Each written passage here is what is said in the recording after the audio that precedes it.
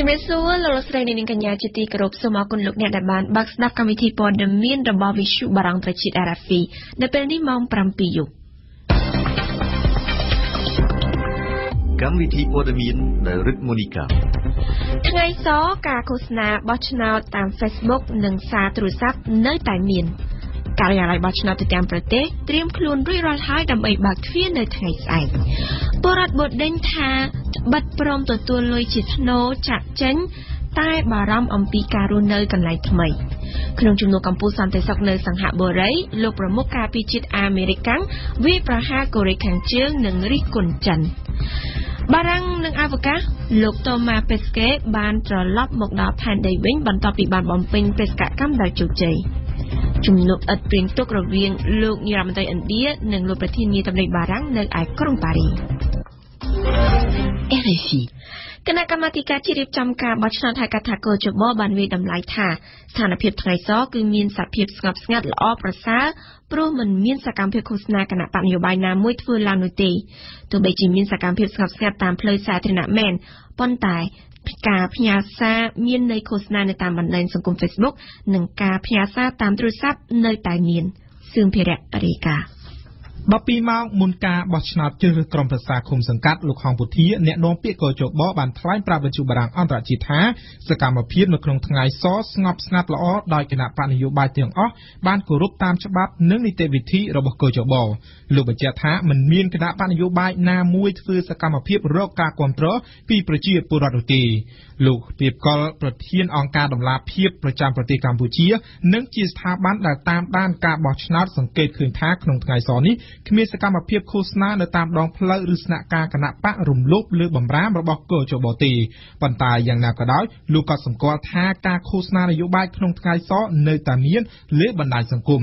ក្រៅពីបណ្ដាញសង្គម Facebook គេក៏សង្កេតឃើញមានការផ្ញើសារតាមទូរស័ព្ទដៃក្នុងន័យអំពាវនាវឲ្យមានការបោះឆ្នោតគ្រប់គ្រងគណៈបកនយោបាយដែលគេពេញចិត្តផងដែរចំពោះបញ្ហានេះអ្នកនាំពាក្យកោជបបញ្ជាក់ថាការបញ្ចេញមតិយោបល់តាមបណ្ដាញសង្គម Facebook គឺជាយោបល់ឯកជនហើយកោជបមិនផ្ដោតលើការបញ្ចេញមតិឬការឃោសនាតាមបណ្ដាញសង្គមនេះទេលោកហងពុធាបន្ថែមថាករណីផ្ញើសារតាមទូរស័ព្ទឲ្យមានការគ្រប់គ្រងគណៈបកនយោបាយណាមួយនោះលោកនឹងរាយការណ៍ទៅកោជបដើម្បីធ្វើការសម្រេចចិត្តតាមច្បាប់ស្តីពីការបោះឆ្នោតជ្រើសរើសក្រុមប្រឹក្សាឃុំសង្កាត់ត្រង់មាត្រា70ចែងថាការឃោសនាបោះឆ្នោតមានរយៈពេល14ថ្ងៃហើយគ្រប់សកម្មភាពឃោសនាត្រូវបញ្ឈប់24ម៉ោងមុនថ្ងៃបោះឆ្នោតបើតាមលោកខងពុធាប្រសិនបើភាគីពាក់ព័ន្ធណាមួយមិនគោរពតាមការហាម5ខាងលើនេះទេនោះក៏ចបនឹងចាត់វិធានការតាមផ្លូវច្បាប់ដែលមានដូចជាការពិន័យប្រាក់ចាប់ពី5លានរៀលឡើងទៅថ្ងៃស្អែកនេះដែលជាថ្ងៃបោះឆ្នោតក្រុមប្រឹក្សាឃុំសង្កាត់ចំពោះបងប្អូនជនពិការភ្នែកគណៈកម្មាធិការជាតិរៀបចំការបោះឆ្នោតបានគិតគូរធ្វើសន្លឹកឆ្នោតពិសេសដែលមានអក្សរ Braille ឬក៏អក្សរស្ទាបសម្រាប់អ្នកពិការភ្នែកចំណែកឯជនពិការជ្រើសរើសរុញវិញក៏ចបបញ្ជាក់ថាមានការរៀបចំធ្វើជំរាលសម្រាប់ឲ្យបងប្អូនជនពិការងាយស្រួលចូលទៅបោះឆ្នោត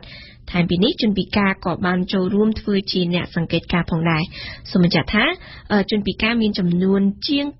23,000 នាក់ដែលបានទៅចុះឈ្មោះនៅក្នុងបញ្ជីបោះឆ្នោត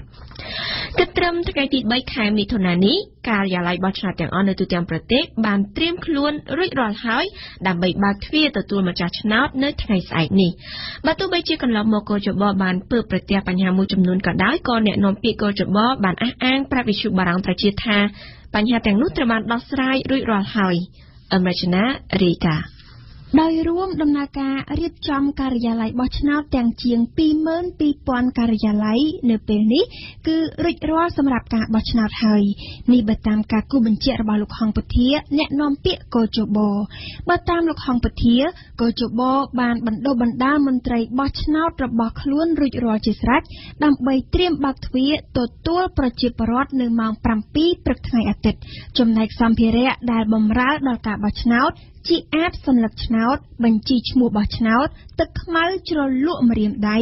ត្រាសម្ងាត់និងបន្ទប់សម្ងាត់ជាដើមក៏ត្រូវបានបញ្ជូនទៅដល់ដែរនិងត្រូវបានរក្សាទុកយ៉ាងម៉ត់ចត់ត្រឹមត្រូវជាទីបំផុតសម្រាប់ការិយាល័យបោះឆ្នោតមួយចំនួនដែលជួបបញ្ហាកាលពីដើមសប្តាហ៍ឥឡូវនេះត្រូវបានដោះស្រាយរួចរាល់ហើយក្នុងនោះការិយាល័យបោះឆ្នោតក្នុងឃុំកោះជាវាំងខេត្តបាត់ដំបង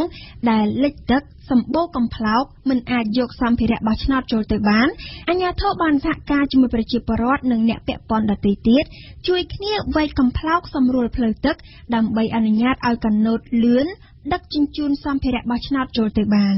ដោយឡែកការិយាល័យបោះឆ្នោតនៅខេត្តប៉ៃលិនដែលលិចទឹកគណៈកម្មការខេត្តរៀបចំការបោះឆ្នោតបានសម្រេចបដូរពីកន្លែងដែលបានគ្រោងទុកទៅកន្លែងមួយទៀតដែលនៅមិនឆ្ងាយប៉ុន្មានពីកន្លែងចាស់ទេតាមរយៈការងារដោះស្រាយបញ្ហាទាំងនេះលោកហងពុធាបានអះអាងប្រាប់វិទ្យុបារាំងអន្តរជាតិទៀតថាគ្មានបញ្ហាអ្វីដែលអាចនឹងប៉ះពាល់ដល់ការបោះឆ្នោតនៅថ្ងៃអាទិត្យទេបន្ថែមពីលើនោះកោជបបានអំពាវនាវដល់ប្រជាពលរដ្ឋខ្មែរដែលគ្រប់អាយុនិងមានឈ្មោះបោះឆ្នោតឲ្យត្រៀមឯកសារពាក់ព័ន្ធដែលបម្រើដល់ការបោះឆ្នោតព្រមទាំងទៅពិនិត្យមើលឈ្មោះដែលមានបិទផ្សាយនៅតាមការិយាល័យបោះឆ្នោតឬបើពុំដូច្នោះទេពលរដ្ឋអាចស្វែងរកឈ្មោះខ្លួននៅលើគេហទំព័រ www.voterlist.org.kh ឬតាក់ទងតាមលេខទូរស័ព្ទ1800 2017ដើម្បីសុំជំនួយពីក្រុមការងារបញ្ជីឈ្មោះបោះឆ្នោតដោយឥតគិតថ្លៃសមាគមរោងចក្រកាត់ដេរកម្ពុជាបានបញ្ជាក់នៅថ្ងៃនេះថាកម្មកររោងចក្រអាចសុំច្បាប់ឈប់សម្រាកទៅបោះឆ្នោតបានដោយមិនមានការកាត់ប្រាក់ខែនោះទេចំណែកក្រុមអង្គការសង្គមស៊ីវិលនិងសហព័ន្ធសហជីពនៅម្សិលមិញបានសរសេរលិខិតទៅរដ្ឋមន្ត្រីក្រសួងកាងារដើម្បីឲ្យមានការឈប់សម្រាកដោយមានប្រាក់ឈ្នួលសឿមភិរៈរាយការណ៍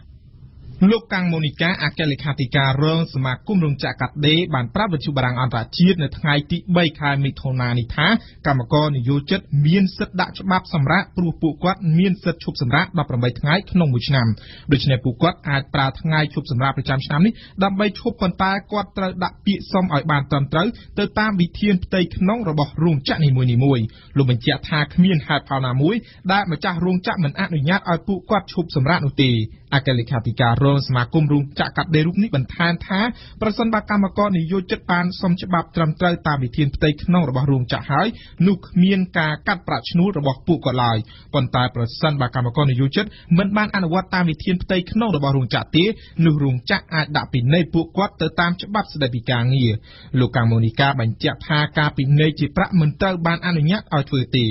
លោកអាត់ធុនប្រធានសម្ព័ន្ធសហជីពប្រជាធិបតេយ្យកម្មករកាត់ដេរបានថ្លែងថាកន្លងមកសហជីពបានស្នើឲ្យក្រសួងការងារសម្របសម្រួលឲ្យកម្មកររោងចក្រកាត់ដេរឈប់សម្រាក2ថ្ងៃគឺថ្ងៃសៅរ៍ទី3និងថ្ងៃច័ន្ទទី5ខែមិថុនាដោយគ្មានការកាត់ប្រាក់ឈ្នួលដើម្បីឲ្យកម្មករអាចចូលរួមបោះឆ្នោតឃុំសង្កាត់បានប៉ុន្តែក្រសួងការងារមិនបានចេញសេចក្តីសម្រេចណាមួយដែលមានឥទ្ធិពលលើនយោជកទេបើតាមលោកអាត់ធុននយោជកខ្លះអាចអនុញ្ញាតឲ្យឈប់សម្រាកដោយប្រើវិធីកាត់ប្រាក់ឈ្នួលហើយនយោជកខ្លះទៀតអាចអនុញ្ញាតឲ្យឈប់ដោយកាត់ថ្ងៃសម្រាប់ប្រចាំឆ្នាំប៉ុន្តែប្រាក់បន្ថែមនៅក្នុងថ្ងៃសម្រាប់ប្រចាំឆ្នាំនោះក៏ត្រូវកាត់ដែរលោកបញ្ជាក់ថាការកាត់ប្រាក់ឈ្នួលនេះអាចមានចន្លោះពី$5ទៅ$15ទៅតាមរយៈពេលនៃការឈប់សម្រាកក្រុមអង្គការសង្គមស៊ីវិលនិងសហព័ន្ធសហជីពកាលពីថ្ងៃទី2មិថុនាបានសរសេរលិខិតមួយទៅរដ្ឋមន្ត្រីក្រសួងការងារស្នើឲ្យក្រសួងចេញសេចក្តីណែនាំដល់រោងចក្រអនុញ្ញាតឲ្យកម្មករឈប់សម្រាកនិងបើកប្រាក់ឈ្នួលមួយចំណែកដើម្បីជាសហគមន៍ធ្វើដំណើរទៅបោះឆ្នោតក្រុមអង្គការសង្គមស៊ីវិលក៏បានសម្ដែងការព្រួយបារម្ភរបស់ខ្លួនដែរប្រសិនបើកម្មករនិយោជិតមិនបានទទួលនៅការឈប់សម្រាកដោយមានប្រាក់ឈ្នួលដែលករណីនេះអាចធ្វើឲ្យចំនួនអ្នកចូលរួមបោះឆ្នោតនឹងមានការថយចុះសូមជំរាបបន្ថែមថានៅក្នុងការបោះឆ្នោតនៅថ្ងៃអាទិត្យស្អែកនេះរដ្ឋាភិបាលកម្ពុជានឹងដាក់ពង្រាយសមត្ថកិច្ចសរុបជាង 37,000 នាក់នៅតាមគ្រប់ការិយាល័យបោះឆ្នោតទូទាំងប្រទេសក៏មានផងដែរអ្នកសង្កេតការណ៍ជាតិនិងអន្តរជាតិចូលរួមសរុបជាង 75,000 នាក់រួមនឹងភ្នាក់ងាររបស់គណៈបកនយោបាយសរុបប្រមាណ 10,000 នាក់តាមគម្រោងនៅថ្ងៃទី6ខែមិថុនាខាងមុខពលរដ្ឋរស់នៅអគារបូឌិនសនឹងរើទៅនៅកន្លែងថ្មីរបស់ពួកគេរៀងៗខ្លួនការចាក់ចែងរបស់ពលរដ្ឋជិត500គ្រួសារនេះគឺបន្ទាប់ពីពួកគេព្រមទទួលយកលុយជាថ្នូរនឹងការចាក់ចែងដើម្បីឲ្យក្រុមហ៊ុនជប៉ុនធ្វើការអភិវឌ្ឍក្រោមការសម្របសម្រួលរបស់ក្រសួងដែនដីក៏ប៉ុន្តែគិតមកដល់ថ្ងៃនេះពលរដ្ឋខ្លះបានរើទៅនៅកន្លែងថ្មីបណ្ដាហើយ យ៉ាងណាក៏ដោយពលរដ្ឋមួយចំនួនបានអះអាងថាអ្វីត្បិតតែព្រមទទួលយកលុយជាថ្នូរនឹងការចាក់ចែងមែនក៏ប៉ុន្តែគាត់នៅតែបារម្ភអំពីជីវភាពរស់នៅកន្លែងថ្មីនៅពេលអនាគតកន្លែងថ្មីដែលមិនអាចប្រកបរបររកស៊ីចិញ្ចឹមជីវិតបានដូចនៅកន្លែងចាស់អេងគឹមហុងរីកាតែយើង33ម៉ែត្រគឺ86បាន 47440 ហូបមកដល់នេះអត់ទាន់មានអ្នកណាម្នាក់គាត់រើចេញណាមកឲ្យចាំទៅជុំទៀតអស់ក៏មើលអត់ទេអូនគេរើចេញខ្លះហើយតាអ្នកដែលគេមានផ្ទះស្រាប់ណាគេអ្នកមានផ្ទះស្រាប់ចឹងគេរើចេញពួកបងអត់មានផ្ទះចឹងបងចាំយកលុយគេហើយនិយាយក្នុងលក្ខខណ្ឌមិនបញ្ចេញឈ្មោះស្ត្រីរូបនេះនៅផ្ទះជាន់ទី2នៃអគារ Boarding សរាល់ថ្ងៃគាត់លក់ដូរបន្តិចបន្តួចនៅជាន់ផ្ទាល់ដីនៅម្ដុំអគារ Boarding នេះបើតាមគាត់លក់ដូរតិចតួចមែនតែធ្វើឲ្យជីវភាពគាត់រស់នៅដោយមិនខ្វះខាតបើយើងនៅ Boarding ទោះបីជាពិបាកវាថាវាសំណងចាស់តិចមែនប៉ុន្តែកន្លែងយើងរស់ស៊ីវាស្រួលណាវាហើយណាមួយយើងនៅក្រោមហើយណាមួយយើងអាចមកគាត់មករបរតាមផ្លូវចឹងបានណាមើលយើងទៅនៅជាកាលមុនតែយើងចន្ទទី2ហើយពិបាកវាមិនដឹងថារកស៊ីអីលុះត្រាតាយើងដាក់តែតដាក់លក់តាមខ្នោតាមគ្រប់កន្លែងចឹងណាមានផ្ទះនៅជាន់ផ្ទាល់ដីតែទំហំតូចលុយស្ទើស្ត្រីម្នាក់ទៀតសុំលាក់ឈ្មោះអង្គុយលើកៅអីនៅមុខផ្ទះលក់ទឹកកកដុំលើកឡើងថាទំហំផ្ទះអមបាន 30000 ហ្នឹងតែទិញនៅ 30000 ជាងនោះវាអស់ហើយលេងវាចូលដើមហើយវាអត់លុយរកស៊ីឥឡូវតេតបណ្ដឹងនឹងបានអីបានជាធំទៅក្នុងថ្ងៃច័ន្ទហើយតែនៅផ្ទះថ្មីនោះហ្នឹងហើយថ្មីនៅណាវិញអូឆ្ងាយលេខពោយតុងព្រៃទាគេមាននេះទៅវាដែនដងហ្នឹងយើងអត់លុយមានតែយើងទៅដងព្រោះនៅផ្ទះយើងនៅហ្នឹងយើងអាចនៅលក់អញ្ចឹងជាចិញ្ចឹមជីវិតបានតទៅមកហើយទៅហ្នឹងអត់មានអីលក់ទេគ្មានមនុស្សទេមានអ្នកទៅថ្មីដូចគ្នាហើយព្រលឹមឡើងគេចេញអស់ផ្ទះគេចាក់សោយប់ឡើងបានគេទៅដល់ហើយយើងរកអីយើងអ្នករងយើងរកសម្រាប់គ្រួសារគាត់ដែលមានកូនស្រី3នាក់ក្នុងបន្ទុកទំនងជាជួបផ្ទះនៅភ្នំពេញព្រោះផ្ទះថ្មីនៅឆ្ងាយនិងពិបាករកស៊ីយើងទៅហ្នឹងមកជួលផ្ទះគេហ្នឹងនៅដដែលវាអត់ហ៊ាននៅហ្នឹងវាគ្មានមុខរបររកស៊ីយើងនៅហ្នឹងយើងជួលគេយើងរកស៊ីស្ត្រីវ័យចំណាស់ម្នាក់ទៀតដែលជាអ្នកលក់បាយសម្លហើយជាថ្ងៃ6ចេញច្រើនចាចេញទៅហ្នឹងហើយព្រោះអីវានៅយូរអត់បានទេព្រោះលុយចាស់ផ្ទះគេយើងគ្រាន់តែកក់ទេហ្នឹងហើយហើយខ្ញុំប្រហែលបើវាអត់ទៀងណាខ្ញុំមើលគេជួនកាលបើផ្ទះគេហៅថ្ងៃ10ជាងទៅថ្ងៃ10ជាងដល់ថ្ងៃ20ថ្ងៃ21ចេញតែអង្គចង់តនឹងហ្មងចាប្រហែលតែអង្គទំហំបានដល់32លុយប្រហែលតែអង្គបាន45900ចាបានប៉ុណ្ណឹងហើយផ្ទះទិញ54000ចានៅខាងចាក់ហែគាត់បន្ថែមទៅដល់នោះវាស្ងាត់ទេវាមិនទាន់មានមនុស្សទេតែ3ឆ្នាំ4ឆ្នាំអីទៅទៀតនោះប៉ុន្តែដឹងធ្វើម៉េចយើងចេះតែលក់អីតិចតួចចឹងសិនទៅចាំមើលតិចចឹងទៅហើយយើងធ្លាប់នៅនេះរកបានលក់ដាច់ដល់ទៅនោះវាមិនដូចនៅនេះទេនៅនេះវាមិនជុំជន់តែដឹងធ្វើម៉េចយើងដំណាក់កាលរបស់យើងវាត្រូវតែចេញហើយណាហ្នឹងក៏បញ្ជាក់ថាពលរដ្ឋរស់នៅអគារ Boarding សគឺពួកគាត់ទទួលបានលុយ$1400ក្នុង1ម៉ែត្រការ៉េនៃទំហំបន្ទប់ស្នាក់នៅតែយ៉ាងណាក៏ដោយបើតាមការបង្ហើបពីពលរដ្ឋនៅមានអ្នកមួយចំនួនទៀតនៅតែមិនពេញចិត្តនឹងចំនួនលុយប៉ុណ្ណឹងហើយដែលឡែករដ្ឋមន្ត្រីក្រសួងដែនដីលោកជាសុផារ៉ាបានបង្ហាញពីគម្រោងជប់លៀងលាគ្នាជូនពលរដ្ឋរស់នៅអគារ Boarding សនេះនៅថ្ងៃទី8ឧសភាពីមុនគាត់ថានំបញ្ចុកឥឡូវគាត់ថាឲ្យបាយវិញហើយពួកនំបញ្ចុកយើងវ៉ាហូមនឹងអ្នករៀបអ្នកចំឲ្យអីចឹងណាដល់ពេលអញ្ចឹងគាត់ដឹកឃើញគាត់ថាឲ្យដាក់បាយយើងមកហូបតុកអញ្ចឹងហ្មងទៅសូមជំរាបបន្ថែមថាគិតមកដល់ថ្ងៃសៅរ៍នេះគឺនៅសល់តែពលរដ្ឋ20គ្រួសារទៀតទេដែលមិនទាន់មកចុះកិច្ចសន្យាទិញលក់ជាមួយនឹងក្រសួងដែនដីនេះបើតាមការបញ្ជាក់របស់លោកសេនឡូតអ្នកនាំពាក្យក្រសួងដែនដីឥឡូវហ្នឹងបាននៅសល់តែប្រហែលជា20បន្ទប់ទៀតទេបានគ្រប់គ្នាអស់ឥឡូវហ្នឹងគាត់មកជាហូហែដែរម្សិលមិញថ្ងៃហ្នឹងហើយបន្តទៀតគាត់នៅតែបន្តមកជាហូហែមកចុះកិច្ចសន្យាហើយអ្នកដែលគាត់នៅយូរជាងគេពេញដោយសារគាត់ធ្វើការពិចារណាច្រើនជាងគេហើយកិច្ចប្រជុំកាលពីថ្ងៃទី30ហ្នឹងគាត់បង្ហាញឲ្យឃើញ ពីការចង់បានរបស់គាត់ទៅលើតម្លៃគាត់ចង់បានលើសពីហ្នឹងប៉ុន្តែជាគោលការណ៍រួមជាការឯកភាពគ្នារវាងក្រុមហ៊ុន Arakawa ជាមួយនឹងពួកគាត់នៅក្នុងកិច្ចប្រជុំកាលពីលើកមុននោះគឺបានឯកភាពគ្នា$1,400ក្នុង1ម៉ែត្រការ៉េអញ្ចឹងតម្លៃនេះជាតម្លៃដែលខ្ពស់ហើយมันអាចខ្ពស់ជាងនឹងទៅទៀតបានទេ ដល់ឡែកគិតត្រឹមរយៈពេល 5 ខែឆ្នាំ2017 នេះចំនួនអ្នកស្លាប់ដោយសារតែរន្ទះបាញ់បានកើនឡើងដល់ទៅ 41 នាក់និងរបួសចំនួន 44 នាក់នៅក្នុងនោះគោក្របីរបស់ប្រជាពលរដ្ឋចំនួន 48 ក្បាលក៏ត្រូវបានងាប់ដោយសារតែរន្ទះបាញ់នេះដែរប៉ុន្តែចំនួននេះគឺប្រហាក់ប្រហែលទៅនឹងឆ្នាំមុនក្រៅពីនេះបាតុភូតធម្មជាតិដែលកើតមានឡើងដោយសារតែខ្យល់ព្យុះនិងខ្យល់កន្ត្រាក់ដែលកើតមានឡើងចំនួន 99 លើកនៅ 20 ខេត្តបានធ្វើឲ្យរលំផ្ទះប្រជាពលរដ្ឋ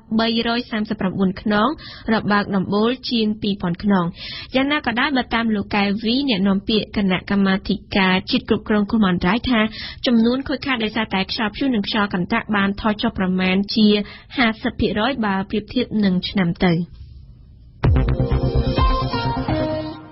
យើងបានព័ត៌មានអន្តរជាតិនិយាយអំពីជំនួបកម្ពុជាសន្តិសុខនៅឯសង្ហបុរីនៅថ្ងៃទី 3 ខែមិថុនានេះលោករដ្ឋមន្ត្រីការពារជាតិអាមេរិក Jim Mattis បានថ្លែងវាយប្រហារកូរ៉េខាងជើងទាក់ទងទៅនឹងបញ្ហានុយក្លេអ៊ែរនិងថ្លែងរិះគន់ចិនទាក់ទងទៅនឹងសំណុំរឿងសមុទ្រចិនខាងត្បូងលោក Mattis បានថ្លែងយ៉ាងដូចនេះនៅក្នុងជំនួបកម្ពុជាតំបន់ស្ដីពីសន្តិសុខរៀបចំនៅក្នុងប្រទេសសង្ហបុរីទន្ទឹមគ្នានេះលោករដ្ឋមន្ត្រីការពារជាតិអាមេរិកបានព្យាយាមនិយាយធានាសម្ព័ន្ធមិត្តអាស៊ីថាអាមេរិកនៅតែស្ថិតនៅពីក្រោយពួកគេនិងជួយគិតគូរដោះស្រាយអំពីក្តីកង្វល់របស់ពួកគេគ្រប់ពេលគុយគុនធារាជូនព័ត៌មានពិស្ដាគឺសំណុំរឿងនុយក្លេអ៊ែរកូរ៉េខាងជើងដែលលោករដ្ឋមន្ត្រីការពារជាតិអាមេរិកលោក James Mattis បានលើកទៅនិយាយមុនគេដោយចាត់ទុកជាការគំរាមកំហែងសម្រាប់ទាំងអស់គ្នានឹងថាវាចាំបាច់ខ្លាំងណាស់ដែលគ្រប់គ្នាត្រូវធ្វើអ្វីៗគ្រប់យ៉ាងដើម្បីឲ្យឧបទ្វីបកូរ៉េគ្មានអាវុធនុយក្លេអ៊ែរនៅក្នុងន័យនេះលោក Mattis បានអំពាវនាវឲ្យមានកិច្ចសហប្រតិបត្តិការរួមគ្នារវាងគ្រប់ភាគីពាក់ព័ន្ធទាំងអស់ការថ្លែងរបស់លោក Mattis ពេលនេះបានធ្វើឡើងបន្ទាប់ពីរបបក្រុងព្យុងយ៉ាងកំពុងបន្តធ្វើការបាញ់សាកល្បងក្រុមមីស៊ីលអន្តរទ្វីបជារឿយៗដែលថ្មីចុងក្រោយកាលពីថ្ងៃច័ន្ទដើមសប្តាហ៍នេះលោក Mattis បានចាត់ទុកទង្វើរបស់កូរ៉េខាងជើងថាខុសនឹងច្បាប់អន្តរជាតិហើយបន្ថែមដោយព្រមានថាសហគមន៍អន្តរជាតិនឹងមិនអាចទុកបណ្ដោយឲ្យក្រុមព្យុងយ៉ាងបន្តធ្វើរបៀបនេះបានទៀតឡើយយ៉ាងណាក៏ដោយលោក Mattis មិនភ្លេចនិយាយពីការរួមចំណែករបស់ចិនក្នុងការចូលរួមជួយនិយាយជាមួយសម្ព័ន្ធមិត្តកូរ៉េខាងជើងរបស់ខ្លួនឲ្យបញ្ឈប់គឿនសហគមន៍អន្តរជាតិតាមរយៈកម្មវិធីនុយក្លេអ៊ែរនិងគ្រាប់មីស៊ីលអន្តរទ្វីបតែទន្ទឹមនឹងការរំពឹងលើចិនឲ្យជួយដោះស្រាយរឿងកូរ៉េខាងជើងលោក Mattis ក៏មិនញញើតនឹងរិះគន់ចិនលើបញ្ហាចំនួននៅក្នុងសមុទ្រចិនខាងត្បូងទេដោយនិយាយមិនបញ្ឆិតបញ្ឈៀងលោក Mattis បានវាយប្រហារចិនពីការប្រើកម្លាំងបាយដើម្បីវាយទីលើដែនទឹកនៅក្នុងសមុទ្រចិនខាងត្បូងនៅក្នុងន័យនេះលោក Mattis បានបរិហារលើការមើលងាយមើលថោករបស់ចិនលើក្រុមប្រទេសជិតខាងមួយចំនួនក្នុងតំបន់ដែលកំពុងមានជម្លោះជាមួយខ្លួនទោះជាយ៉ាងនេះក្តីលោក Mattis នៅតែសង្ឃឹមលើដំណោះស្រាយដោយសន្តិវិធីនិងបានអំពាវនាវដល់គ្រប់ភាគីពាក់ព័ន្ធទាំងអស់ក្នុងតំបន់ពិសេសវៀតណាមហ្វីលីពីននិងម៉ាឡេស៊ីឲ្យបន្តស្វែងរកដំណោះស្រាយជាមួយចិនតាមកិច្ចចរចាសូមជម្រាបជូនថាអាមេរិកគ្មានតាក់ទងនឹងចំនួននេះទេតែ Washington តែងចេញមុខជឿឆ្អាលដោយបានបញ្ជូននាវាចម្បាំងទៅកាន់តំបន់ដើម្បីបញ្ជាក់ពីការធ្វើចរាចរណ៍ដោយសេរីនៅក្នុងដែនទឹកអន្តរជាតិតែចិនមិនបានយល់ឃើញដូចនេះទេនឹងតែងបញ្ចេញកំហឹងតបនឹងអាមេរិកវិញដោយបានបញ្ជូននាវាចម្បាំងទៅតតាំងវិញមុននឹងបញ្ចប់ដំណើរទស្សនកិច្ចនៅទ្វីបអឺរ៉ុបលោក Narendra Modi នាយរដ្ឋមន្ត្រីឥណ្ឌាបានធ្វើដំណើរទៅដល់ទីក្រុងប៉ារីសប្រទេសបារាំងដើម្បីជួបជាមួយនឹងលោកប្រធានាធិបតីថ្មីបារាំង Emmanuel Macron វាគឺជាជំនួបដែលឥតបានគ្រោងទុកមុនតតែសោះតែលោកនាយរដ្ឋមន្ត្រីឥណ្ឌាបានឆក់ឱកាសដើម្បីមកអបអរសាទរដោយផ្ទាល់មាត់ចំពោះការឡើងកាន់តំណែងរបស់លោក Macron ហើយក៏ឆ្លៀតឱកាសនិយាយអំពីការរឹតចំណងសហប្រតិបត្តិការសេដ្ឋកិច្ចរវាងប្រទេសទាំងពីរផងដែរបន្តិចទៀតនេះយើងនឹងមានវិលមកលម្អិតជំវិញជំនួបឥតព្រៀងទុកនេះនៅក្នុងនេតិព្រឹត្តិការណ៍អន្តរជាតិប្រចាំថ្ងៃដែលយើងនឹងមានបទអន្តរាគមន៍ពីមុំពិសីបន្ទាប់ពីបានបំពេញបេសកកម្មជិត200ថ្ងៃនៅលើស្ថានីយ៍អវកាសអន្តរជាតិ អវកាសយានិកជនជាតិបារាំងលោក Thomas Pesquet បានត្រឡប់មកដល់ផែនដីវិញហើយនារសៀលថ្ងៃសុក្រទី 2 មិថុនានាព្រឹកព្រលឹមស្រាងៗថ្ងៃសៅរ៍ទី 3 មិថុនានេះលោក Thomas បានធ្វើដំណើរទៅកាន់មជ្ឈមណ្ឌលអវកាសអឺរ៉ុបនៅកូឡូញក្នុងប្រទេសអាល្លឺម៉ង់លោក Thomas មានសុខភាពល្អតែអស់កម្លាំងខ្លាំងយើងស្ដាប់គួយគុនធីរ៉ា គ្មានពេលសម្រាប់ទេសម្រាប់លោក Thomas Pesquet ក្រោយពីបានដាក់ជើងជន់ផែនដីនារសៀលថ្ងៃសុក្រម្សិលមិញមកលោកបានធ្វើដំណើរទៅកាន់ស្ថានីយអវកាសអឺរ៉ុបនាព្រលឹមស្រាងៗព្រឹកមិញនេះសូមជម្រាបជូនថាលោក Thomas បានចេញទៅបំពេញបេសកកម្មនៅលើស្ថានីយអវកាសអន្តរជាតិចំនួន196ថ្ងៃគឺទើបតែនៅយប់មិញទេដែលលោក Thomas បានជួបជុំក្រុមគ្រួសារញាតិមិត្តជិតឆ្ងាយពិសេសបានសម្រាកលើគ្រែពិតរបស់លោកឡើងវិញទោះជាយ៉ាងនេះក្តីលោក Thomas នៅងីងើដោយនៅមិនទាន់អាចបន្សាំខ្លួនទៅនឹងលក្ខខណ្ឌជីវិតលើផែនដីឡើងវិញនៅឡើយទេឈឺស្រឡាក់ដៃជើងវិលមកឈឺក្បាលធីងធងនិងស្រវាំងភ្នែកទាំងនេះសុទ្ធសឹងជាសញ្ញាដែលអវកាសយានិកជួបប្រទះបន្ទាប់ពីបានវិលត្រឡប់ពីបេសកកម្មនៅលើអវកាសតែជាទូទៅភាពមិនប្រក្រតីទាំងនេះនឹងបាត់ទៅវិញនាប៉ុន្មានថ្ងៃខាងមុខមុននឹងរាងកាយអាចបន្សាំជាថ្មីទៅនឹងជីវិតរស់នៅលើផែនដីយ៉ាងណាក៏ដោយលោក Thomas នៅមិនទាន់អាចវិលទៅរស់នៅជួបជុំគ្រួសារបានភ្លាមទេដោយត្រូវការចូលសម្រាកក្នុងមន្ទីរពេទ្យមួយរយៈដើម្បីឲ្យក្រុមគ្រូពេទ្យតាមដានពិនិត្យសុខភាពរបស់លោកគួរជម្រាបជូនថាមានអាយុ39ឆ្នាំលោក Thomas Pesquet ជាជនជាតិបារាំងទី10ដែលបានចេញទៅបំពេញបេសកកម្មស្រាវជ្រាវនៅលើអវកាសនិងជាអវកាសយានិកលើកដំបូងដែលបានបំពេញបេសកកម្មយូរជាងគេនៅក្នុងបេសកកម្មរយៈពេល196ថ្ងៃនៅក្នុងស្ថានីយអវកាសអន្តរជាតិ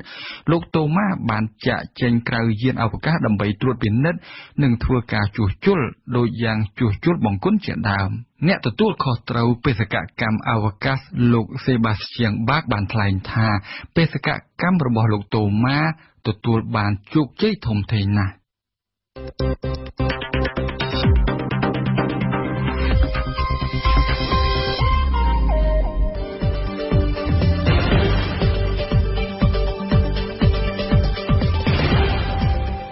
វិទ្យុបារាំង RFI ភ្នំពេញ92 MHz សៀមរាប92 MHz បាត់ដំបងក្រុងព្រះសីហនុនិងកំពង់ចាម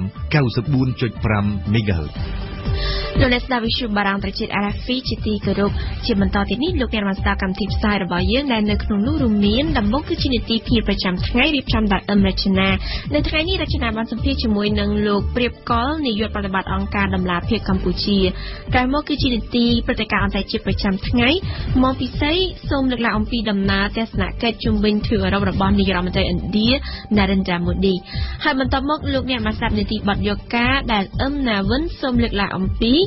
កោចបប្រាប់ពីរបៀបបោះឆ្នោតចំណាយព្រះមហាក្សត្រកម្ពុជាអំពីវិនិយោគឲ្យពលរដ្ឋទៅបោះឆ្នោតគ្រប់គ្នាតាមសតិសម្បញ្ញៈហើយចុងក្រោយយើងនឹងមកស្ដាប់នីតិរៀនភាសាបារាំងរបស់គួយគុនធីរ៉ាភ្ញៀវប្រចាំថ្ងៃភាពប្រចាំថ្ងៃរបស់វិទ្យុបារាំងប្រជាជាតិ RFI នៅរាត្រីនេះគឺលោកព្រៀបកុលនាយកប្រតិបត្តិអង្គការដំឡាភិបកម្ពុជានៅក្នុងនាមជាអង្គការដែលតាមដានការបោះឆ្នោតលោកព្រៀបកុលសង្កេតឃើញថានៅក្នុងថ្ងៃសនេះគ្មានសកម្មភាពឃោសនានៅតាមដងផ្លូវឬក៏ស្នាក់ការគណៈបករំលោភលើបំរាមរបស់កោចបទេក៏ប៉ុន្តែយ៉ាងណាក៏ដោយលោកក៏សម្គាល់ឃើញថាការឃោសនានយោបាយនៅក្នុងថ្ងៃសនៅតែមាននៅលើបណ្ដាញសង្គម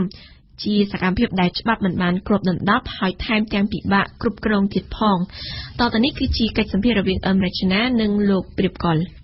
លោកព្រៀបកុលនឹងខ្ញុំសូមជម្រាបសួរចា៎បាទសូមជម្រាបសួររចនាចាលោកអ្នកស្ដាប់ក៏ដូចជាលោកព្រៀបកុលផ្ទាល់បានជ្រាបច្បាស់ហើយថាថ្ងៃនេះគឺជាថ្ងៃសហើយកោចបបានដាក់ចេញនូវបំរាមមួយចំនួនសម្រាប់គណៈបកនយោបាយកុំឲ្យឃោសនានៅថ្ងៃនេះចំណែកឯរដ្ឋបាលកម្ពុជានឹងក៏បានហាមឃាត់មិនឲ្យលក់ដូរនិងផឹកគ្រឿងស្រវឹងក្នុងថ្ងៃនេះនិងថ្ងៃស្អែកដែលជាថ្ងៃបោះឆ្នោតផងដែរជាកិច្ចចាប់ផ្ដើមនេះខ្ញុំសូមផ្ដោតអារម្មណ៍លើថ្ងៃសលោកព្រៀបកុលក្នុងនាមជានាយកប្រតិបត្តិអង្គការដំឡាភិបកម្ពុជាដែលពង្រាយអ្នកសង្កេតការបោះឆ្នោតជាង 1000 នាក់នៅទូទាំងប្រទេសខ្ញុំចង់បានការវិតម្លៃរបស់លោកជុំវិញបរិយាកាសថ្ងៃសនេះហើយនឹងការអនុវត្តបំរាមនានារបស់កោចបតើមានស្ថានភាពទូទៅនឹងល្អប្រសើរដែរទេបើប្រៀបធៀបទៅនឹងឆ្នាំមុនចា៎ បាទសូមអរគុណតាមការសង្កេតជារួមរបស់យើងនៅក្នុងថ្ងៃសដែលជាថ្ងៃតម្រូវឲ្យបញ្ឈប់សកម្មភាពឃោសនានានារបស់គណៈបកនយោបាយហ្នឹងយើងមិនបានឃើញមានសកម្មភាពឃោសនាដែលជាការកត់សម្គាល់នៅតាមដងផ្លូវឬក៏នៅតាមទស្សនការនៃគណៈបកនយោបាយដែលជាការរំលោភបំពានច្បាប់ទេចា៎ដោយឡែកយើងឃើញមានសកម្មភាពឃោសនានៅតែមានគឺមានតាមបណ្ដាញព័ត៌មានសង្គមទៅវិញហើយហាក់ដូចជាមានភាពសកម្មហើយនឹងមានព័ត៌មានថ្មីដែលបង្ហោះនៅក្នុងថ្ងៃនេះហើយរួមទាំងព័ត៌មានខ្លះអាចបង្កើតឲ្យមានការភ័យខ្លាចដូចជាការនិយាយអំពីរឿងសង្គ្រាមឬក៏បង្ហាញរូបភាពនៃវិនាសកម្មនៃផ្សេងៗនៅប្រទេសផ្សេងៗហ្នឹងវាអាចជាទស្សនវិជ្ជាមួយដែលយើងឃើញកើតមាននៅក្នុងបណ្ដាញព័ត៌មានសង្គមជាពិសេសគឺ Facebook តែម្ដងបាទចានេះគឺជាការកត់សម្គាល់របស់លោកព្រៀបកលដែលមែនតើនៅលើបណ្ដាញសង្គមនេះច្បាប់របស់កជបមិនអាចទៅគ្របដណ្ដប់លើនឹងបានទេព្រោះថានៅក្នុងច្បាប់មានតែការចែងអំពីការឃោសនាជាសកម្មភាពផ្ទាល់ហើយនឹងការឃោសនាតាមប្រព័ន្ធផ្សព្វផ្សាយផ្សេងៗចាជាការពិតយើងមិនទាន់មានច្បាប់គ្របដណ្ដប់អ៊ីនធឺណិតទេក៏ប៉ុន្តែនៅក្នុងក្របខ័ណ្ឌច្បាប់បោះឆ្នោតក៏ជបអាចនឹងកំណត់នៅការតាមដានឬក៏ការហាមឃាត់នៅក្នុងចង្កោមនៃច្បាប់បោះឆ្នោតដែរតាមការពិតយើងគិតថាបើសិនជាគាត់ចង់អនុវត្តច្បាប់នេះក៏ពិបាកអនុវត្តដែរពីព្រោះវាមានវិសាលភាពធំដូច្នេះបើសិនជាចង់អនុវត្តច្បាប់នឹងគ្របដណ្ដប់បណ្ដាញសង្គមខ្ញុំជឿថាមានការលំបាកមែនទែនបាទចាលោកព្រៀបក៏ចំពោះបំរាមសម្រាប់ថ្ងៃសតកតងទៅនឹងការឃោសនាឬក៏ការគំរាមកំហែងអីហ្នឹងនៅប្រទេសដទៃដែលមានបណ្ដាញសង្គមរីកចម្រើននៅកម្ពុជាដែរតើគេមានការអនុវត្តគ្របដណ្ដប់ដល់ហ្នឹងទេឬមួយក៏គេធ្វើតែរូបភាពខាងក្រៅតែម្ដងចាជារួមយើងកម្រឃើញមានប្រទេសណាដែលអាចហាមឃាត់រារាំងបណ្ដាញសង្គមឲ្យមានប្រសិទ្ធភាពណាបើទោះបីជាគាត់បង្កើតច្បាប់អ៊ីនធឺណិតឬក៏បង្កើតច្បាប់គ្រប់គ្រងបណ្ដាញសង្គមយ៉ាងម៉េចក៏ដោយក៏ប៉ុន្តែខ្ញុំសង្កេតឃើញកន្លងមកនៅក្នុងការអនុវត្តជាក់ស្ដែងគឺពិបាកមែនទែនលុះត្រាតែគេអាចឧទាហរណ៍ថា target មានន័យថាតាមចាប់គោលដៅធំដែលមានប្រជាប្រិយភាពខ្លាំងហើយជាអ្នកចាប់ផ្ដើមក្នុងការបញ្ជូនសារប៉ុន្តែបើសិនជាសារដែលមានភាពចម្រូងចម្រាសគេនឹងបង្ហោះតាម account អនាមិកឬក៏ account ដែលមានឈ្មោះคล้ายៗអីចឹងទៅដូច្នេះជាក់ស្ដែងគឺមិនងាយមានប្រទេសណាដែលគេអនុវត្តរឿងច្បាប់នឹងឲ្យមានប្រសិទ្ធភាពណាបាទចាប៉ុន្តែលោកគិតថាការឃោសនាឬក៏ការគំរាមកំហែងតាមរយៈបណ្ដាញ Facebook តាក់ទងទៅនឹងការបោះឆ្នោតអញ្ចឹងវាអាចជះឥទ្ធិពលដល់អារម្មណ៍របស់អ្នកបោះឆ្នោតទេចាតិចរីកច្រើនខ្ញុំជឿថាអាចនឹងមានការជះឥទ្ធិពលខ្លះជាពិសេសទៅដល់ស្រទាប់ពុកម្ដាយជីដូនជីតាវ័យចំណាស់ដែលគាត់ធ្លាប់ឆ្លងកាត់សង្គ្រាមហើយនៅមានគេហៅថាការចងចាំនៅសោកនាដកម្មប៉ុន្តែក្នុងចំណោមស្រទាប់យុវវ័យដែលជាអ្នកកើតក្រោយសង្គ្រាមឬក៏យើងហៅថាក្មេងកើតក្រោយក្រផ្លោងហ្នឹងគាត់ហាក់ដូចជាមិនទទួលឥទ្ធិពលអីទេហើយមិនជាចាប់អារម្មណ៍អីខ្លាំងទេខ្ញុំសូមនិយាយថាការបោះឆ្នោតនៅក្នុងសង្គមប្រជាធិបតេយ្យវាគួរតែជាពេលវេលាដែលមនុស្សយើងសប្បាយរំភើបទន្ទឹងរង់ចាំដើម្បីត្រៀមលក្ខណៈទៅធ្វើការសម្រេចចិត្តក្នុងការគូសស្លឹកឆ្នោតឲ្យគណៈបកណាមួយដែលខ្លួនពេញចិត្តតាមឆន្ទៈមិនគួរណាឲ្យមាននៅបរិយាកាសភ័យខ្លាចទៅបីតិចឬច្រើនមិនគួរមានទៅតែសោះប៉ុន្តែនៅប្រទេសកម្ពុជាយើងតែងតែឃើញមាននៅការរំលេចចេញនៅរូបភាពឬក៏ទស្សនវិជ្ជាដែលបង្កឲ្យមានអារម្មណ៍ភ័យខ្លាចឬក៏មានចេតនាចង់ឲ្យមានអារម្មណ៍ភ័យខ្លាចដែលយើងគិតថាវាផ្ទុយពីគោលការណ៍លទ្ធិប្រជាធិបតេយ្យចាលោកព្រៀបក៏បានលើកឡើងហើយថានៅកម្ពុជាក៏ដោយនៅបណ្ដាប្រទេសផ្សេងក៏ដោយការគ្រប់គ្រងលើបណ្ដាញសង្គមនេះវាពិបាកបន្តិចប៉ុន្តែយ៉ាងណាក៏ដោយតើតើនឹងច្បាប់វិញលោកព្រៀបកលលោកគិតថាកោជបគួរតែកត់សម្គាល់ពីការខ្វះចន្លោះរបស់ខ្លួនក្នុងការចែងចំណុចនេះនៅក្នុងច្បាប់ហើយគួរតែធ្វើវិសោធនកម្មនៅពេលខាងមុខទេទៅនឹងរឿងនឹងចា៎សម្រាប់ខ្ញុំវិញរូបភាពទី1គឺយើងចង់ឃើញការគោរពច្បាប់ដែលជាក្របខ័ណ្ឌនៃនីតិរដ្ឋក៏ប៉ុន្តែមួយជ្រុងទៀតខ្ញុំចង់ឃើញសេរីភាពក្នុងការសម្ដែងមតិដូច្នេះទាំងពីរហ្នឹងយើងត្រូវថ្លឹងថ្លែងគ្នាបើសិនជាយើងអនុវត្តច្បាប់ឲ្យតឹងរ៉ឹងខ្លាំងពេកហើយគ្របដណ្ដប់តាំងពីអ៊ីនធឺណិតតាំងពីសង្គមតាំងពីបណ្ដាញសង្គមអីនោះវាហាក់ដូចជា ចូលទៅលក្ខណៈនៃប្រទេសចិនប្រទេសវៀតណាមឬក៏ប្រទេសឡាវដែលជាប្រទេសមានបកតែមួយហើយដែលយើងហៅថាជារបបមួយផ្សេងក្រៅពីប្រជាធិបតេយ្យសេរីពហុបកខ្ញុំមិនចង់ឲ្យប្រទេសកម្ពុជាយើងមើលទៅជ្រុងខាងហ្នឹងទេយើងមើលទៅប៉ៃអឺរ៉ុបបច្ចិមលោកយើងឃើញថាសេរីភាពក្នុងការសម្ដែងមតិតាំងពីការនិយាយស្ដីតាំងពីការប្រើប្រាស់ប្រព័ន្ធអ៊ីនធឺណិតឬក៏បណ្ដាញសង្គមហ្នឹងគឺមានលក្ខណៈទូលំទូលាយហើយយើងមិនគួរយកគំរូនៅប្រទេសចិនឬក៏ប្រទេសវៀតណាមទេយើងគួរតែមើលទៅលើប្រទេសប្រជាធិបតេយ្យដែលជាអ្នកមានជោគជ័យក្នុងការអនុវត្តគោលការណ៍គ្រឹះនៃលទ្ធិប្រជាធិបតេយ្យទៅវិញទៀតបាទចាលោកព្រៀបគាត់ខ្ញុំសូមធីបរឿងថ្ងៃសតែត្រឹមហ្នឹងហើយយើងងាកមកនិយាយអំពីការត្រៀមខ្លួនសម្រាប់ការបោះឆ្នោតនៅថ្ងៃស្អែកវិញម្ដងលោកមើលឃើញយ៉ាងម៉េចចំពោះការរៀបចំការិយាល័យបោះឆ្នោតរបស់កោជបក៏ដូចជាការត្រៀមការពារសន្តិសុខរបស់ស្ថាប័នពាក់ព័ន្ធផ្សេងៗចា៎យើងសង្កេតឃើញថាកោជបបានខិតខំប្រឹងប្រែងយ៉ាងខ្លាំងក្នុងការបង្កើតឲ្យមាននៅការិយាល័យខ្លះមាននៅក្នុងសាលារៀនកន្លែងខ្លះទៀតមាននៅចិត្តទីវត្តហើយនឹងមានកន្លែងខ្លះទៀតយើងឃើញមានការសាងសង់ជាស្តង់ជាប់នៅនឹងផ្លូវតាម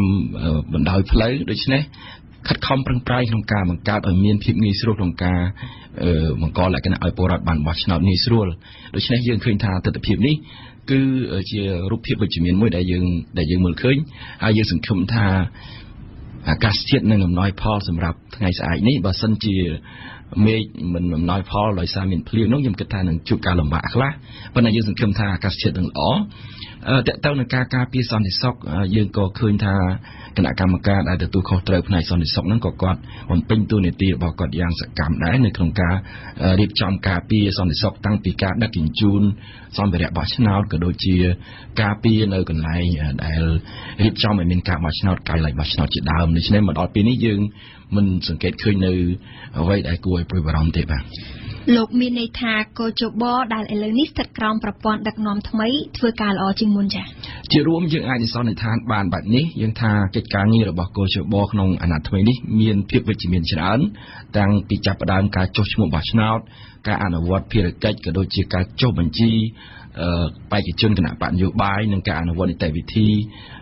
សម្របសម្រួលដល់ការចុះឈ្មោះអ្នកសង្កេតការបោះឆ្នោតក៏មានលក្ខណៈវិជ្ជមាននិងងាយស្រួលច្រើនជាងមុនដែរបាទចាចុងក្រោយលោកព្រៀបកលតាមរយៈការសង្កេតហើយនឹងការវិតម្លៃរបស់លោកដែលយល់ថាដំណើរការទូទៅល្អហ្នឹងតើស្ថាប័នពាក់ព័ន្ធគួរតែត្រៀមខ្លួនរៀបចំបង្ការឬមួយក៏ត្រៀមខ្លួនដោះស្រាយបញ្ហានេះទេប្រសិនបើមាននៅថ្ងៃស្អែកចាបាទអ្វីដែលក្រមសមត្ថកិច្ចដែលមានភារកិច្ចក្នុងការបំពេញការងារនោះគឺជាការពិតត្រូវតែមានការប្រុងប្រយ័ត្នទោះបីជាអ្វីដំណើរការទៅប្រក្រតីក្តីយើងក៏មិនអាចទាយទុកទាំងស្រុងថាថ្ងៃស្អែកនេះវានឹងប្រក្រតីគ្រប់ជ្រុងជ្រោយដែរខ្ញុំលើកចំណាប់អារម្មណ៍ថាការិយាល័យឬក៏កន្លែងដែលធ្លាប់មានអតីតកាលដែលថាមានអំពើហិង្សាឬក៏មានការកើតឡើងនៅឧបទ្ទហេតុណាមួយនោះគួរតែជាការយកចិត្តទុកដាក់ហើយយើងបង្កើនស្មារតីប្រុងប្រយ័ត្នឲ្យបានខ្ពស់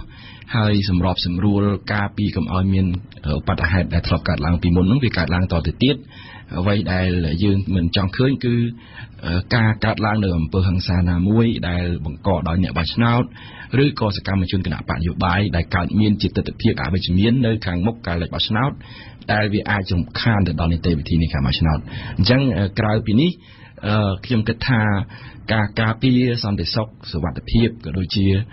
ការអនុវត្តនៅច្បាប់នីតិវិធីនៃការបោះឆ្នោតឲ្យបានត្រឹមត្រូវជាភារកិច្ចរបស់មន្ត្រីកោជបបាទចាយើងអស់ពេលហើយលោកព្រៀបកលខ្ញុំសូមអរគុណលោកដែលបានអនុញ្ញាតឲ្យវិទ្យុបារាំងអន្តរជាតិបានជួបសម្ភាសដោយផ្ទាល់នៅថ្ងៃនេះហើយខ្ញុំសូមជម្រាបជូនលោកអ្នកស្ដាប់ដែរថាលោកព្រៀបកលជានាយកប្រតិបត្តិអង្គការដំណាលភាពកម្ពុជាសូមអរគុណនិងសូមជម្រាបលាលោកចាបាទសូមអរគុណរចនាបាទកម្មវិធីនេះសហការឧបត្ថម្ភដោយ Camp Probiotic ជាផលិតផលធម្មជាតិ 100% មានប្រសិទ្ធភាពខ្ពស់ដល់សុខភាពដូចជាជួយសម្រួលការរំលាយអាហារបំបាត់ stress ធ្វើឲ្យពិសាបាយបានសម្រានលក់ស្រួលនិងបំបាត់ការឈឺសន្លាក់ឆ្អឹង Camp Probiotic ជាផលិតផល PPM និង Conferel ដែលចែកចាយដោយក្រុមហ៊ុន DKSH ផាកាហ្វេជាភោជនីយដ្ឋានបម្រើអាហារគ្មានជាតិប៊ីចេងដំបូងគេបង្អស់នៅកម្ពុជានិងជាទីកន្លែងបង្កើនមិត្តភាពសហគ្រិនភាពដៃគូពាណិជ្ជកម្មរបស់លោកអ្នក Finvenju ជាក្រុមហ៊ុនផលិតកាហ្វេធម្មជាតិតែមួយគត់គាំទ្រដោយភ្ញៀវជាតិនិងអន្តរជាតិសាកលវិទ្យាល័យឯកទេសនៅកម្ពុជា CUS សិក្សាដើម្បី ដើម្បីគុណភាពសិក្សាដើម្បីសមត្ថភាពវិជ្ជាជីវៈសិក្សានៅ CUS និងសហគមន៍សេរីរាង្គខ្មែរលក់បណ្ដាញសេរីរាង្គផ្លែឈើស្រស់ៗដែលគ្មានជាតិគីមីពុលសូមទាក់ទងលេខទូរស័ព្ទ077 299 963ឬ012 310 234 ព្រឹត្តិការណ៍អន្តរជាតិប្រចាំថ្ងៃនៅក្នុងនីតិព្រឹត្តិការណ៍អន្តរជាតិប្រចាំថ្ងៃរបស់វិទ្យុបារាំងអន្តរជាតិ RFI នៅល្ងាចថ្ងៃទី3មិថុនានេះយើងសូមធ្វើការតាមដានអំពីជំនួបឥតព្រៀងទុករវាងនាយរដ្ឋមន្ត្រីឥណ្ឌាលោក Narendra Modi និងលោក Macron ប្រធានាធិបតីបារាំងនៅទីក្រុងប៉ារីសហើយមុំពិសេសសូមចូលខ្លួនមកលំអិតជំវិញព័ត៌មាននេះជំរាបសួរពិសេសបាទសួស្តីម៉ូនីកាពិសេសមុននឹងត្រឡប់ទៅប្រទេសឥណ្ឌាវិញលោក Narendra Modi បានមកជួបលោកប្រធានាធិបតីបារាំង Emmanuel Macron តាមការដឹងជំនុំនេះគឺមិនបានគ្រោងទុកជាមុនឡើយតែហេតុអីបានជាមេដឹកនាំទាំងពីរជួបគ្នាដោយតក់ក្រហល់បែបនេះពិសេសបាទមូនីកាជំនួបរវាងលោក Narendra Modi និងលោក Emmanuel Macron នៅថ្ងៃសៅរ៍ទី3មិថុនានេះគឺពិតជាជំនួបដោយមិនបានគ្រោងទុកមុនមែនមុនពេលជិះដំណើរមកកាន់អឺរ៉ុបនៅថ្ងៃទី28ឧសភារដ្ឋាភិបាលឥណ្ឌាបានចេញលិខិតផ្ដល់ដំណឹងដល់អ្នកកាសែតប្រាប់ពីការវិភាគនៃសកម្មភាពរបស់លោកនាយរដ្ឋមន្ត្រី Narendra Modi ដែលក្នុងនោះពុំមានកំណត់ពីការមកដល់ប្រទេសបារាំងដើម្បីជួបជាមួយនឹងលោកប្រធានាធិបតី Macron ទេ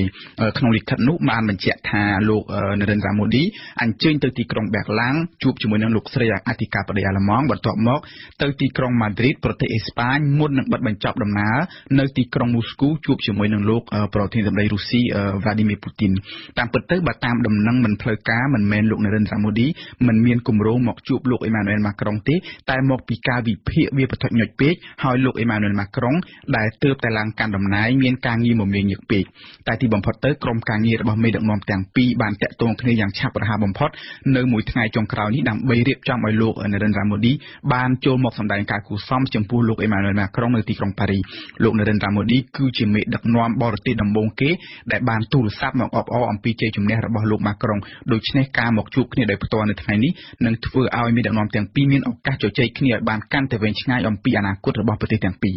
ជាជំនួបដើម្បីសម្ដែងការគូសំមែនពិតក៏ប៉ុន្តែគឺជឿថាមេដឹកនាំទាំងពីរនេះប្រកាសជានិយាយគ្នាអំពីទំនាក់ទំនងពាណិជ្ជកម្មនិងសហប្រតិបត្តិការរវាងប្រទេសទាំងពីរគឺឥណ្ឌានិងបារាំងគេសង្កេតឃើញថារដ្ឋាភិបាលឥណ្ឌាមានចេតនាចង់បានបទពិសោធន៍នៅក្នុងវិស័យបច្ចេកវិទ្យារបស់បារាំងตัวយ៉ាងដូចជាវិស័យធម្មពលនិងវិស័យសពាវុធយោធាជាដើមមិនថាអញ្ចឹងពិសេស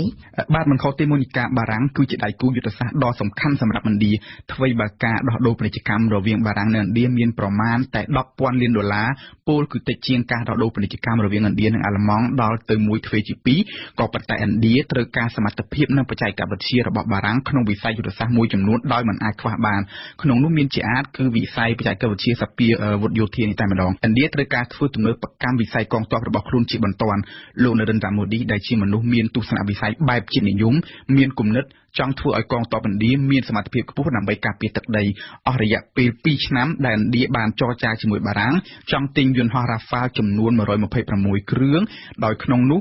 108គ្រឿងត្រូវយកទៅផលិតនៅឥណ្ឌាក៏ប៉ុន្តែភាពស្មុគស្មាញមានច្រើនក្នុងការកំណត់លក្ខខណ្ឌផ្ទេរបច្ចេកវិទ្យានេះទើបភាគីទាំងពីរបានលុបចោលវិញហើយឥណ្ឌាយល់ព្រមទិញតែ36គ្រឿងដែលផលិតនៅបារាំងទាំងស្រុងក៏ប៉ុន្តែចេតនារបស់ឥណ្ឌាដែលចង់ទទួលបានបច្ចេកវិទ្យារបស់បារាំងក្នុងវិស័យសពាវុធទំនើបនេះនៅតែមានដដែលឥណ្ឌាមានគម្រោងថ្មីមួយទៀតគឺទិញយន្តហោះចម្បាំងបារាំងចំនួន57គ្រឿងហើយចង់សុំឲ្យលើកយកទៅផលិតនៅឥណ្ឌាទាំងអស់តែម្ដងបើតាមការស្មានមេដឹកនាំទាំងពីរប្រកាសជាលើកឡើងអំពីចំណុចនេះហើយជាការរបស់លោក Narendra Modi គឺចង់ធ្វើឥណ្ឌាក្លាយជាទីពិសោធន៍បច្ចេកវិទ្យាទំនើបរបស់ពិភពលោកតែម្ដងឥណ្ឌាមិនចង់ក្លាយជារោងចក្រផលិតសម្ភារៈកប៉ិកកប៉ុកដូចចិនទេតែឥណ្ឌាចង់ធ្វើឲ្យយុវជនខ្លួនក្លាយជាវិស្វករជំនាញក្នុងវិស័យបច្ចេកវិទ្យាទំនើបនៅមានបច្ចេកវិទ្យាមួយដែលឥណ្ឌាចង់បានពីបារាំងនោះគឺបច្ចេកវិទ្យានុយក្លេអ៊ែរស៊ីវិលដើម្បីផលិតថាមពលអគ្គិសនីគេត្រូវការថាមពលអគ្គិសនីជាចាំបាច់ដើម្បីអភិវឌ្ឍសេដ្ឋកិច្ចបើប្រជាជនគ្មានភ្លើងអគ្គិសនីប្រើឬក៏ចរន្តភ្លើងអគ្គិសនីដាច់មួយថ្ងៃ3ដង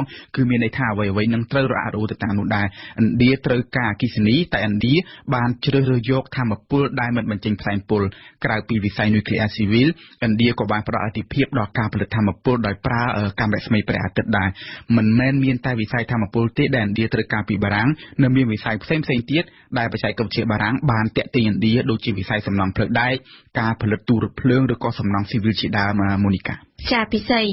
សីជាមួយនឹងប្រធានាធិបតីថ្មីវ័យក្មេងបារាំងហាក់បានហក់មកកាន់ចង្កូតនាវានយោបាយអន្តរជាតិនៅក្នុងគណៈពេលដែលសហរដ្ឋអាមេរិកបានដកថយសំងំបិទទ្វារនៅតែម្នាក់ឯងជាស្ដេចដូចជាការសម្រេចចិត្តដកខ្លួនចេញពីកិច្ចព្រមព្រៀងក្រុងប៉ារីសស្ដីពីអាកាសធាតុដែលលោកដូណាល់ត្រាំនេះបានធ្វើឲ្យគ្រប់គ្នាខកចិត្តជាខ្លាំង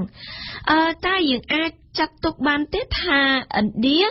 ចង់បង្វែរទិសមកចាប់ដៃបារាំងឲ្យជាប់ដើម្បីប្រឡូកនៅក្នុងឆាននយោបាយអន្តរជាតិឲ្យកាន់តែពេញមុខពេញមាត់នៅក្នុងនាមជាមហាអំណាចអាស៊ីពិសេស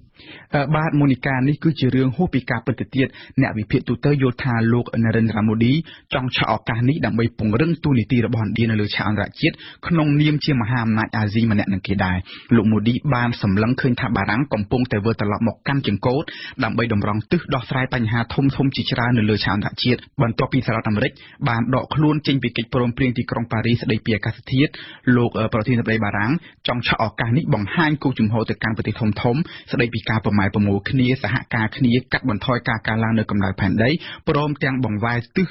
ដៅសេដ្ឋកិច្ចទៅរកការអភិវឌ្ឍប្រកបដោយចីរភាពមិនបំផ្លាញបរិស្ថានលោកនរិនទ្រម៉ូឌីបានសរសេរលើទំព័រ Facebook របស់លោកថា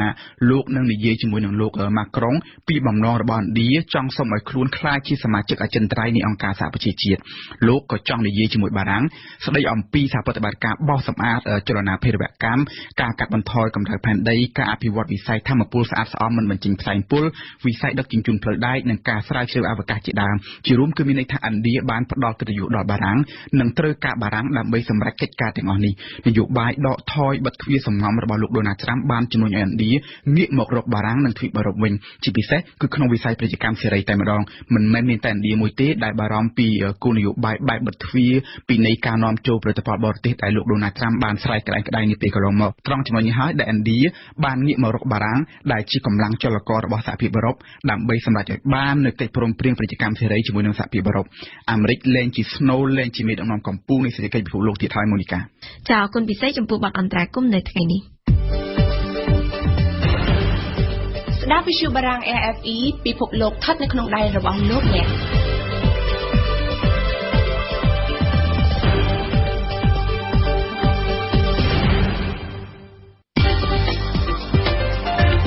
បទយូហ្គា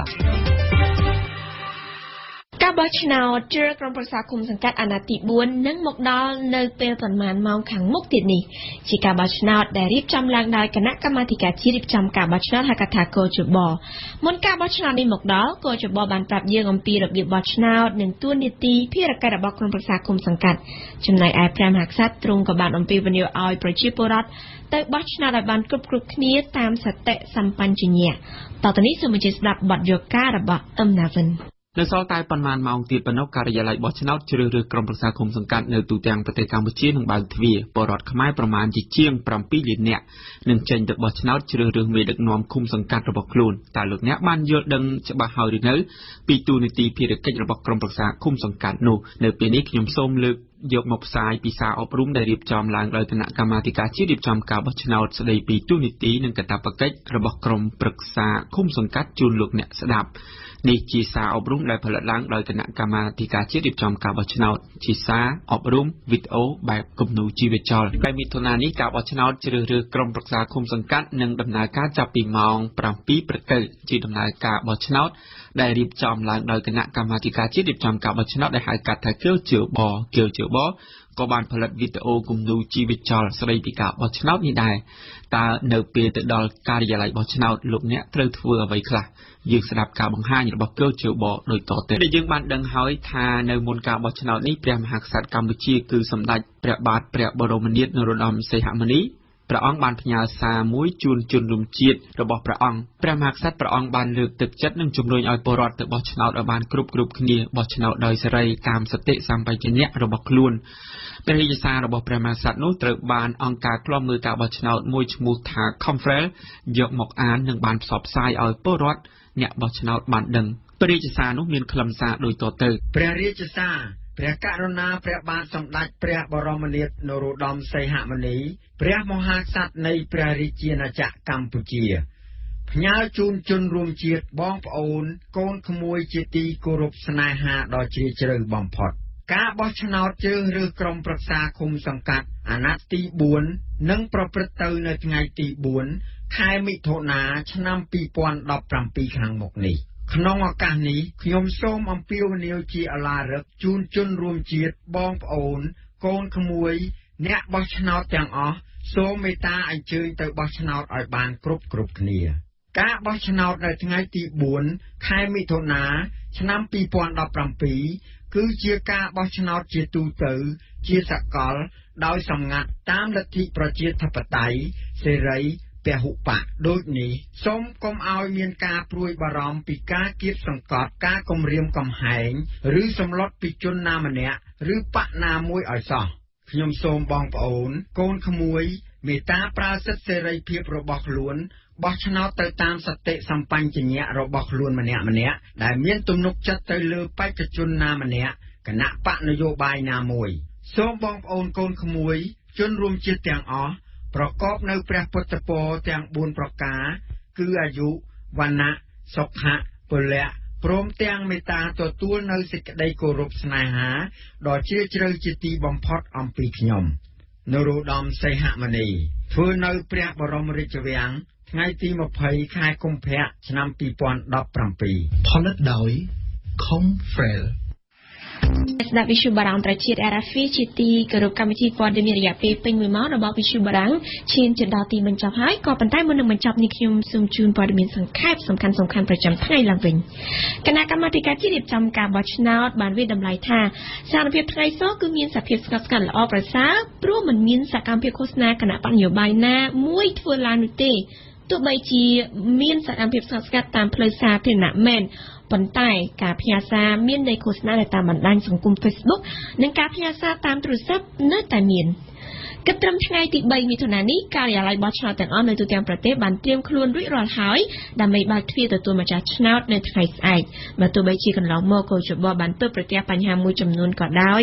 ក៏អ្នកនាំពាក្យកោជបបានអះអាងប្រាប់វិទ្យុបារាំងត្រជាតិ RFI ថាបញ្ហាទាំងនោះត្រូវបានដោះស្រាយរួចរាល់ហើយសូមបញ្ជាក់ថាការិយាល័យបោះឆ្នោតនឹងបើកទ្វារទទួលអ្នកបោះឆ្នោតពីម៉ោង 7 ព្រឹកដល់ម៉ោង 3 រសៀលថ្ងៃស្អែកទី3មិថុនានេះលោករដ្ឋមន្ត្រីការពារជាតិអាមេរិក Jim Mattis បានថ្លែងវាប្រហារកូរ៉េខាងជើងទាក់ទងទៅនឹងបញ្ហានុយក្លេអ៊ែរនិងថ្លែងរិះគន់ចិនទាក់ទងទៅនឹងសំណុំរឿងសមុទ្រចិនខាងត្បូងលោក Mattis បានថ្លែងយ៉ាងដូចនេះនៅក្នុងជំនួបកំពូលតំបន់ស្ដីពីសន្តិសុខដែលរៀបចំធ្វើនៅក្នុងប្រទេសសិង្ហបុរីទន្ទឹមគ្នានេះលោករដ្ឋមន្ត្រីការពារជាតិអាមេរិកបានព្យាយាមនិយាយធានាសម្ព័ន្ធមិត្តអាស៊ីថាអាមេរិកនៅតែស្ថិតនៅពីក្រោយពួកគេនិងជួយគិតគូរដោះស្រាយពីក្តីកង្វល់របស់គេគ្រប់ពេលវេលាបន្ទាប់ពីបានបំពេញបេសកកម្មជិត200ថ្ងៃនៅលើស្ថានីយអវកាសអន្តរជាតិអវកាសយានិកជនជាតិបារាំងលោក Thomas Pesquet បានត្រឡប់មកដល់ផែនដីវិញនារសៀលថ្ងៃសុក្រទី2មិថុនានៅព្រឹកព្រលឹមស្រាងៗនាថ្ងៃសៅរ៍ទី3មិថុនានេះលោក Thomas បានធ្វើដំណើរទៅកាន់មជ្ឈមណ្ឌលអវកាសអឺរ៉ុបនៅកូឡូញនៅក្នុងប្រទេសអាល្លឺម៉ង់លោក Thomas មានសុខភាពល្អក៏ប៉ុន្តែអស់កម្លាំងខ្លាំងលោកលោកស្រីនាងកញ្ញាជាទីគោរពសូមថ្លែងអំណរគុណចំពោះភក្ដីភាពរបស់អស់លោកអ្នកដែលតែងតែតាមដានស្ដាប់កម្មវិធីព័ត៌មានរបស់វិទ្យុបារាំងត្រជាតិ RFI កម្មវិធីព័ត៌មានរយៈពេលពេញ1ម៉ោងរបស់វិទ្យុបារាំងបានឈានមកដល់ទីបញ្ចប់ចាប់ពីម៉ោង 8 យប់នេះតទៅលោកអ្នកបានស្ដាប់កម្មវិធីជាភាសាបារាំងកម្មវិធីជាខេមរៈភាសានឹងវិលមកជួបលោកនាងជាបន្តទៀតនៅម៉ោង 7 ព្រឹកស្អែកដែលកម្មវិធីដំបូងជាកម្មវិធីព័ត៌មានពេញ1ម៉ោងសូមអរគុណសិដ្ឋាដែលបានបញ្ជាផ្នែកបច្ចេកទេសនៅពេលនេះនាងខ្ញុំរិទ្ធមូនីកានិងសហការីវិទ្យុបារាំងសូមអរគុណនិងសូមជម្រាបលា